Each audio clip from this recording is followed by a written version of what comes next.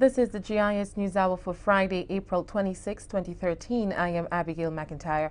In the headlines, World Bank praises Grenada advancing towards fiscal governance and investment promotion. Major youth initiatives to be launched on Saturday, and May Day celebrations to focus on creating a new environment for workers. Details are next.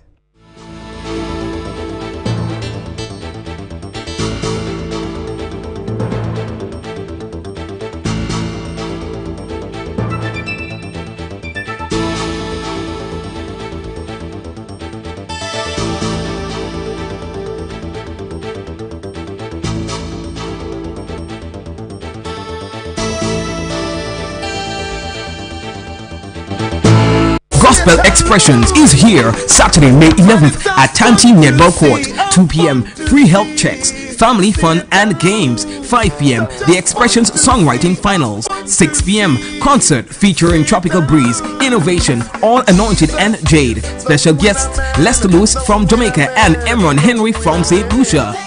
Tickets $25 on sale at Nikki's and Bookstore, The Box Shop in Grenville. Guelph Open Bible and Lady Cinti in Sauters. 12 and under free before 4 p.m. After 4 they pay $10 at the door. Gospel Expressions Saturday, May 11th at Tanti Netball Court. Sponsors Grenlec, Co-op Bank, Etang Water, Gems Beach Resort, Gabriel's Rentals, Flow, GIS and WFM Radio. She's just a girl and she's on fire. Hotter than a fantasy, lonely like a highway. Oh, she got both feet on the ground and she's burning it down. This girl is on fire. This girl is on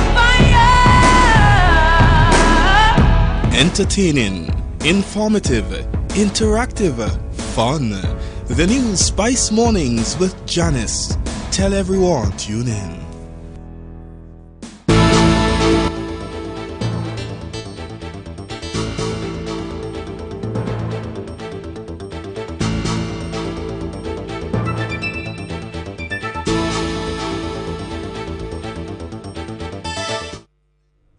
The World Bank says Grenada has advanced towards fiscal governance and investment promotion, and that it is also seeking to modernize several areas of its operations as part of a project to enhance fiscal and promote investment. The Washington-based financial institution said the new Keith Mitchell administration has developed capacity in the conformity assessment for exported goods, noting that customs procedures have become automated and cargo clearance time has significantly reduced from days to hours. The bank said conformity certificates are now being issued for Grenadian export goods. It noted that by 2008, Grenada's growth was being challenged by the disastrous impact of two hurricanes, 2004 and 2005, which destroyed much infrastructure and devastated agricultural exporters, and the reduced flow of international credits under the onslaught of the global financial crisis. According to the World Bank, Grenada urgently needed to create the conditions to ensure the recovery of the domestic private sector, sustain economic growth, and support the generation of fiscal revenues to finance government programs and control the level of debt. To that end, it added that Grenada needed a strategy to promote investments, develop effective systems, and speed up the processing of investment proposals. It said Grenada also needed the equipment and skills to conduct product conformity assessments for exports. The World Bank report stated that the project supported development along two distinct avenues: strengthening the revenue capacity of government institutions and improving the environment for private sector investments and trade. Key recipients of support were the Customs Department, the Inland Revenue Department, the Grenada Investment Development Corporation, and the Bureau of Standards. The bank said the project focused on building strong institutions with forward-looking management, strong information systems, transparency and broad access to information, and effective procedures within the government that would reduce the administrative burden on the private sector actors.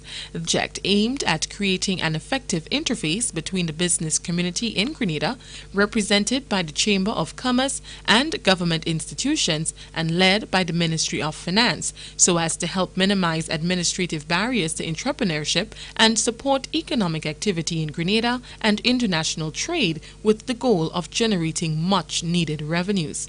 After the implementation of the automated system for Customs Data World, Assecuda World, the World Bank said the online of customs procedures significantly improved conditions for cross-border trade. It said that within weeks after it became operational, the system helped to reduce the rate of physical inspections of commercial cargo from 60% to 18%, adding that cargo clearance times declined from 4 days in early 2011 to less than a day and a half in June 2012. The World Bank said the new information system improved client satisfaction with customs service. Since June 2012, clients have been able to submit their manifest electronically and follow the customs procedures online. Also to be noted is that the Inland Revenue Department has introduced an automated audit module in their information system that, following the data cleanup, helps target non-payers of taxes more efficiently. In addition, the World Bank said the Grenada Industrial Development Corporation approved its investment promotion strategy, initiated baseline study priority development sectors, and developed improved access to information and better, faster services to investors. The Bureau of Standards also created capacity for conformity assessment, with plans to expand its services to domestic traders. Newly acquired measurement equipment and technical skills developed through training enabled Grenada to issue quality conformity certificates to both exported produce and internally traded local produce and goods. It said that it provided credit to the tune of $1 million to the project, with the European Union strongly supporting it with $0.5 million grant-based co-financing and ongoing support of developments in the information management area after the project's closure. The World Bank said the project created demand for continued reforms, adding that further support of strategic governance and the information systems in tax administration will be provided by its strengthening economic management in the Caribbean Regional Program. Transferring the positives from the Grenada Youth Upliftment Program and the old Imani into the new Imani program that will be launched on Saturday. That is the promise of Senator Sheldon Scott, the Parliamentary Secretary in the Ministry of Youth. Focus will be placed on training and certification. Level 1 will focus on personal development.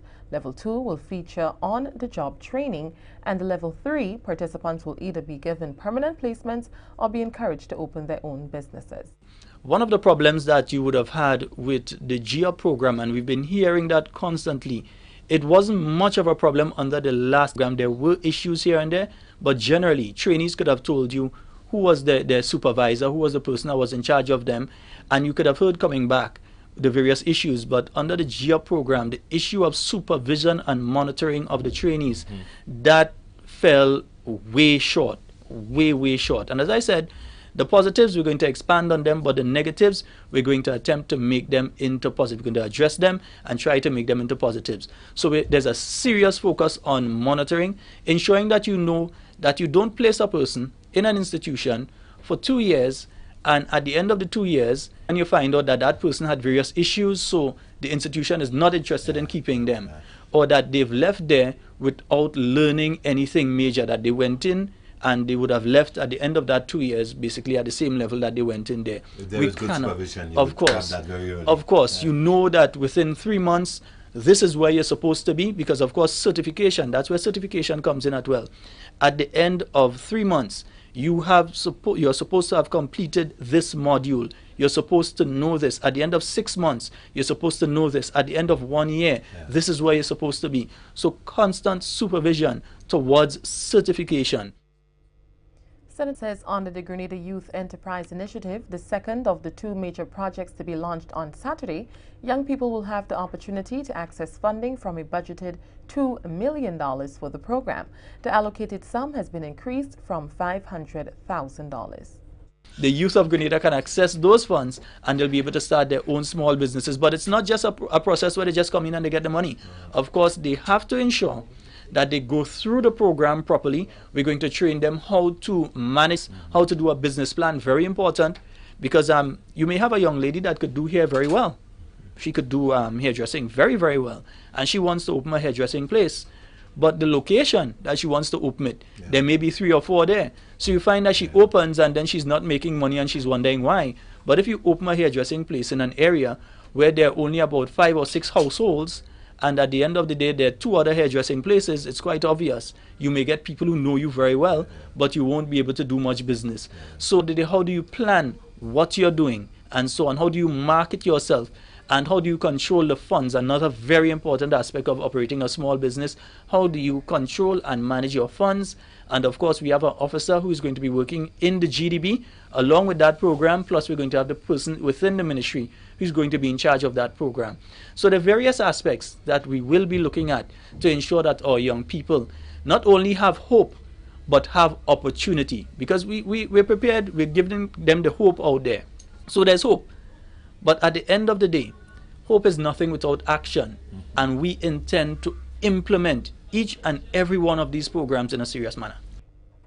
The activity at the New Grenville Bus Terminus begins at 1 p.m. and will include a career fair and a gospel concert. There will also be addresses by Prime Minister Dr. Keith Mitchell and Minister for Youth, the Honorable Emmeline Pay. It's not going to be business as usual. This is nation's future that we're dealing with. So we're going to be explaining to them what they're going to be coming involved in. Of course, the forms will be available tomorrow at that program, so they'll be able to get it. But of course, we'll start to give out the forms after we've explained, because it's not a simple matter we just come and sign up, but some thought needs to go into it. But they need to walk with a passport photo, a reference letter, of course. If we're going to send you into somebody's business place to work, a reference letter from someone that knows you, that says, well, this is a good person to do that with. So a reference letter, certificates, if they have certificates, CXC, etc., they could provide those certificates and we'll be able to use that. If they do not have certificates, if they have not completed secondary school, that does not bar you.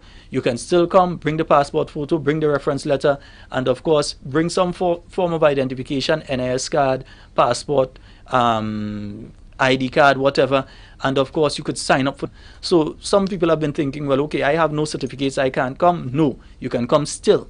Bring your passport photo, bring your information, your reference letter, etc., and you can still sign up for the program. Creating a new environment for workers to advance socially and economically. This will be foremost in the minds of members of the 7 unions affiliated with the Umbrella Trades Union Council when they meet in St. David's for May Day celebrations on Wednesday, May 1st. The unions will assemble a playing field and march to the Lassages playing field. Following the march, there will be solidarity messages from TUC affiliates and members of the Indian community. May 1st is also observed as Indian Arrival Day. TUC President Mrs. Madonna Harford says the theme, creating a new environment for the social and economic advancement of workers, was chosen because of the continued effects of the world economic crisis on workers. She says they want to see people going back to work. And the only how you could get the economies moving if you put money in the hands of persons, money in the hands of people. People have to have spending power. The businesses will succeed when workers have money to spend. And this is what we have been preaching for the longest while now. And so it means to say that we have to create a new economy, a new environment for workers to really advance socially and economically. So workers must get back to work. Those in work, you have to have new skills, etc. We want workers, especially the lower level workers, find yourselves into an area or project or program that would give you a different skill, because with skills you could really advance yourself. You could take yourself out of poverty. We want to see poverty in the world reduced, and the only how that could be done is when people are working to advance themselves and their families. Mrs. Harford says while there is focus on job protection, they also want workers to understand that demands cannot be unreasonable in this economic period. In the entire world, a lot of maybe unions would have had to look at how do we accept salary increases, minimal salary increases. And that is what has been happening in our own country too. You do not want to put the worker in such a position that the worker